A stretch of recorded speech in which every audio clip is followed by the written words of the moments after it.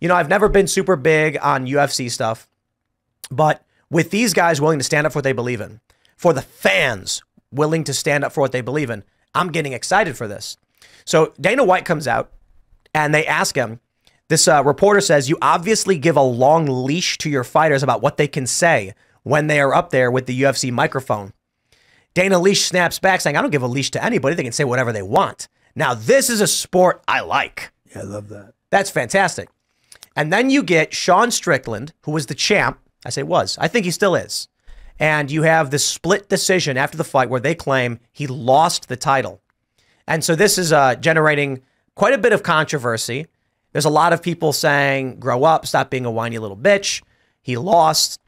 But I'll just put it this way, and then we can talk about it. There's a conspiracy theory.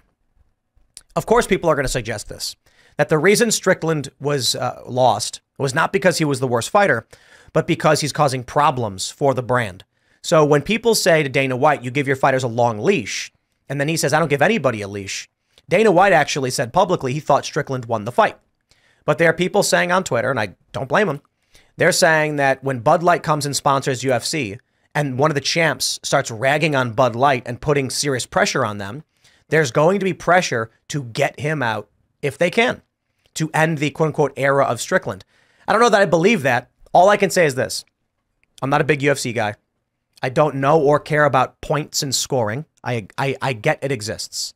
All I can say is I get really excited when, you know, we've had Colby Covington here in the studio. It was awesome to meet this guy, someone willing to stand up for Trump publicly with no fear because these fighters have balls, and for Sean Strickland to defend the people of Canada wearing a Make Canada Great Again shirt. I tremendously love and respect the defense of the working people by people in these positions who can speak up and have influence. So I say, wow, I got to watch this. I want to see this guy fight. He's the champ. I watch a fight. I watch a guy win a fight. I watch them claim the other guy won the fight. I don't get it. I mean, I understand why they're claiming he lost. I think it's the stupidest thing ever, and it makes me feel like it's all fake. I don't know. I didn't see the fight. You said he got knocked down 5 times? No. Strickland? There were 6 takedowns, but I'll put it this way. If I see 2 guys fighting in the street, it's like the average person looks at that and says like, oh man, that guy's beating that guy up. That's basically what happened here. Strickland was beating the other guy up.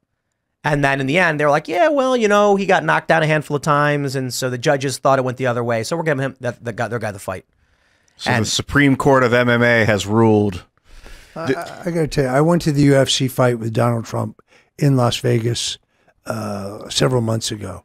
It was an extraordinary experience. First of all, never has there been this much testosterone in one hall any place in the country. I mean, it was an all-American extravaganza.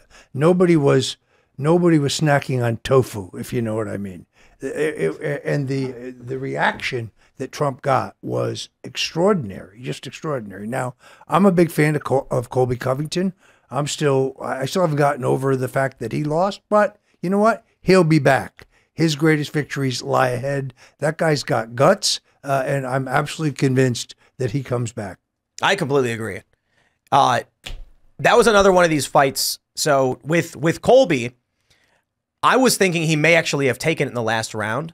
But again, like, I don't know. I'm like, for me, I watched that fight and I'm like, honestly, I have no idea. In the end, the final round, Colby absolutely, you know, I think he won that final round.